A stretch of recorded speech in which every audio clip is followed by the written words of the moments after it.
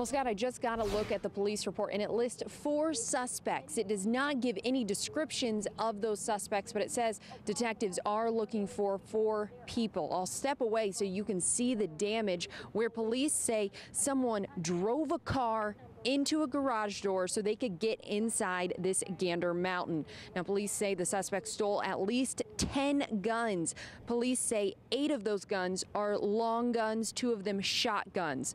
Officers got the call around 3 this morning when the store's security alarm went off. When officers got here, they found the busted garage door. Detectives searching the parking lot and the building for any evidence they might be able to find. They believe there is surveillance video, but they haven't told us anything about it yet. We don't know if it shows the suspects or anything useful.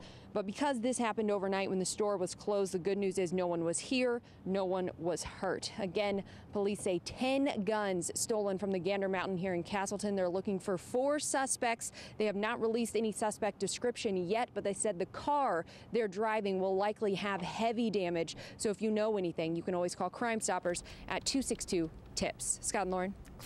Well, Scott, just in the past few minutes, an officer here told me they may have found the suspect's car not too far from here. They haven't given us any other details other than they may have found that suspect car. It will have quite a bit of damage on it, they say, because you can see they used the car to crash into the garage door here at Gander Mountain.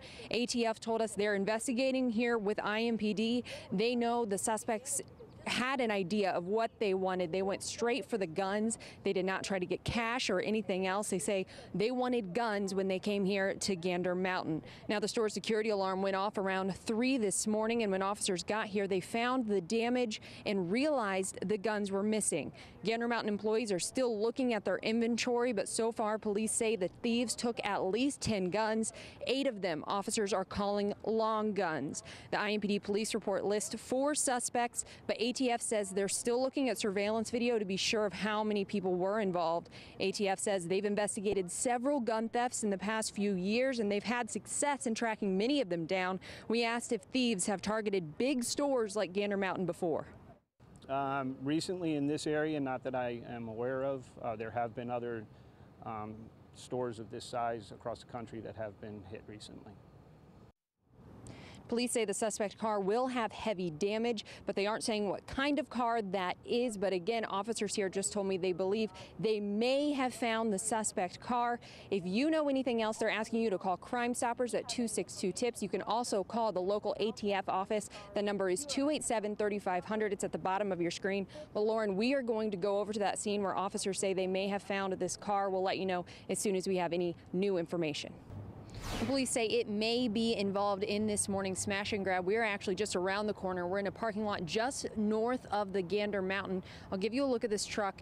ATF and IMPD found this truck. They say it could be the truck that slammed into the store this morning. You can see there's damage on the back of the truck. So ATF told me they believe the suspects slammed into the garage door. They reversed into the back door there to get inside and steal those 10 guns. Now, no one is here with the truck, so far police have no word on who these suspects are. We don't know who this truck belongs to yet. They're still trying to figure out that information. But just right around the corner from the store where 10 guns were stolen, police have found this black truck with damage on the back of it. Now, I asked police if a tip from someone led them here, and they said no. They said it was just good old-fashioned police work. So we're working to learn more about how they found this truck and how it plays in to this smash and grab at Gander Mountain. As soon as we have new information, we'll be sure to let you know. We're in a parking lot just around the corner. It's just north of the store. I'll give you a look at this truck here.